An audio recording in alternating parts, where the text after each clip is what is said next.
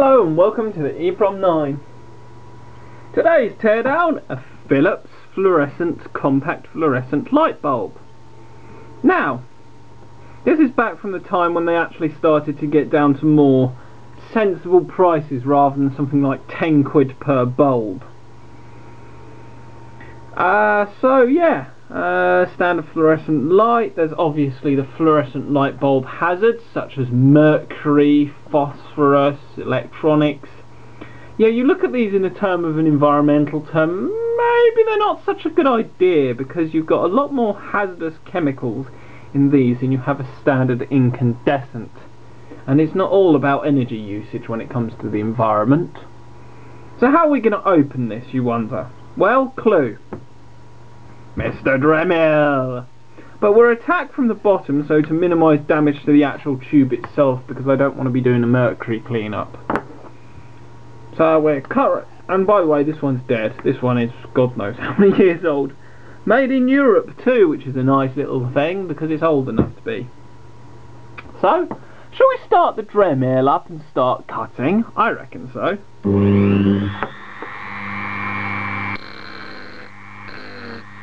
Oh, quite tough plastic.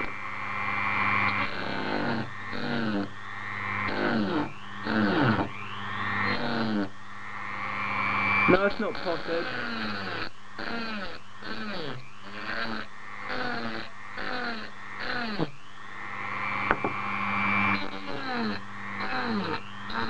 I wish I had goggles right now.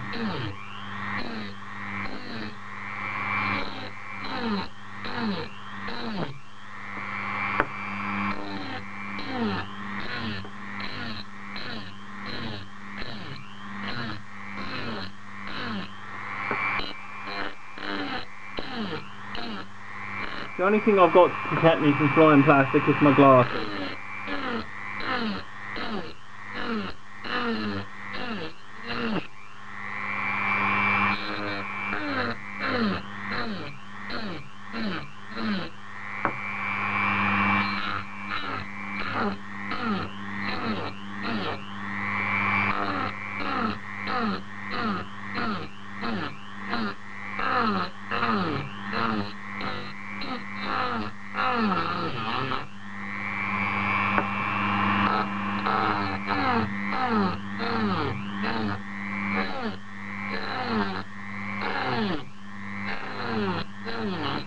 Are we almost there? Yes, we are.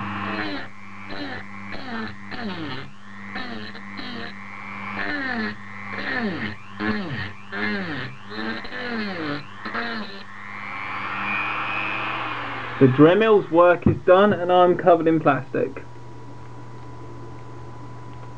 So with a little bit of gentle coaxing, we can pop the bottom off and there's our actual links to the fluorescent light. Right in there. Now then, is there any way to use... Is that a connector? Indeed, it looks like one. No, it's not. If we look here, I would not recommend people do this under the standard light of things, but this is basically what you've got. That's got a 400 volt potential, which would be fun to be zapped by. So, now we've just got to, well, get this out without damaging the tube. Because I really don't want to get mercury in everywhere. I also pull out my multimeter to test the actual power on that capacitor.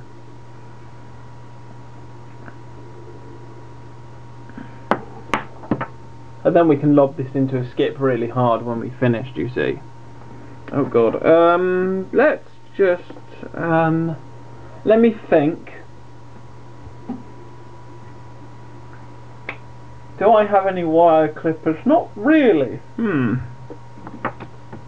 That's one thought about the situation.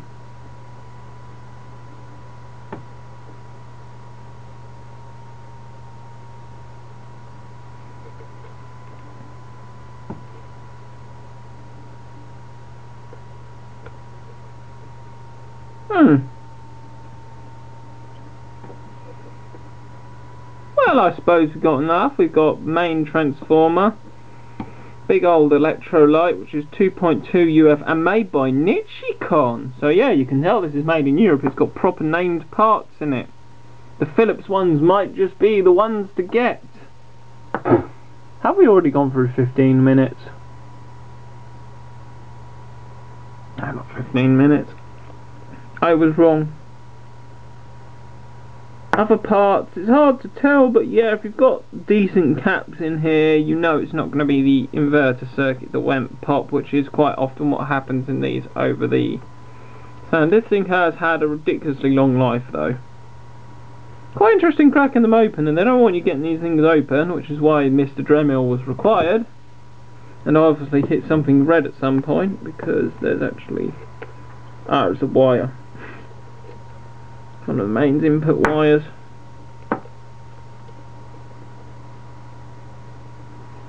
So yeah, not really a lot. I can tell you how this circuit works because I'm not entirely sure. But it will basically boost the voltage to sort of lay it basically as a ballast. And what ballast does is isolates the tube from the mains and gives a more constant current, so this will work on a similar principle to a ballast, because that's basically what the inverters are for fluorescent lights. They limit the amount of current they can take, because otherwise they'd just take it all. And they also do that, and of course it's done for a variety of clever means. There's a big old start cap, which would probably be the 2.2 UF. You have a transformer, which actually looks quite nicely wound. Little ferret thing, transistors, resistors. That's another reason why to salvage these circuit boards. While there are the hazards associated, they are filled with useful components, and anything filled with useful components is worth salvaging. So yeah, I'll figure out how to get the rest of this apart with just the limited tools I have. Hang on. Trouble is, that's probably soldered in, isn't it? That would be about how they'd do it. Indeed it would. Or would it? Hang on a minute. They don't look like they're soldered in. No, they're not. They're just plugged in. All this time I was thinking I couldn't get it open. Look at that, that tube is burnt out alright. It's all blackened inside. But yeah, it's all plugged in. That's fantastic.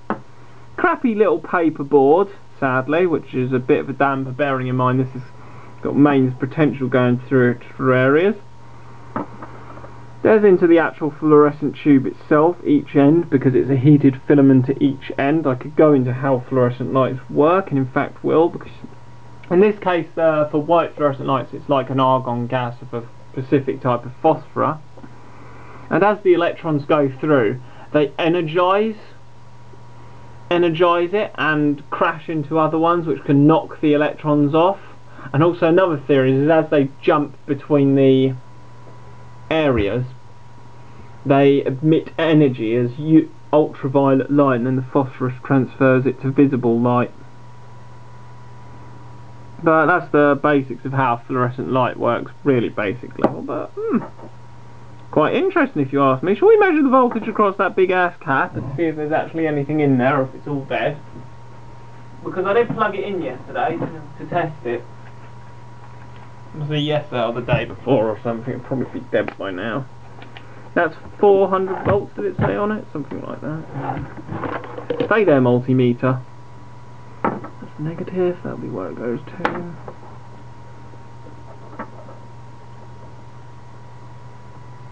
Excellent, it's safe to touch. Da, da, da, da. Trust me, I would not be still holding that if it wasn't safe to touch. I'd rather test it with a multimeter.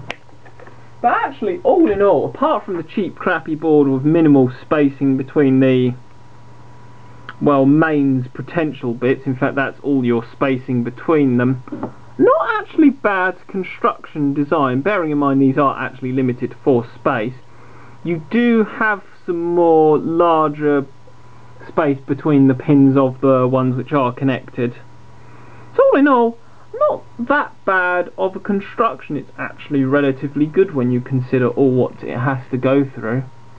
But the type of PCB is not so good, vulnerable to combusting, and when you've got potentials which can actually lead to combustion, you probably want to use something closer to the fiberglass paper hybrid, or the fiberglass together, because fiberglass does not easily burn.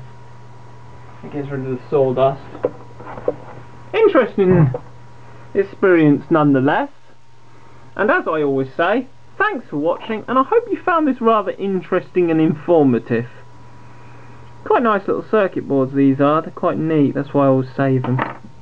That's one good thing about these, they always have good parts to save. Thanks for watching.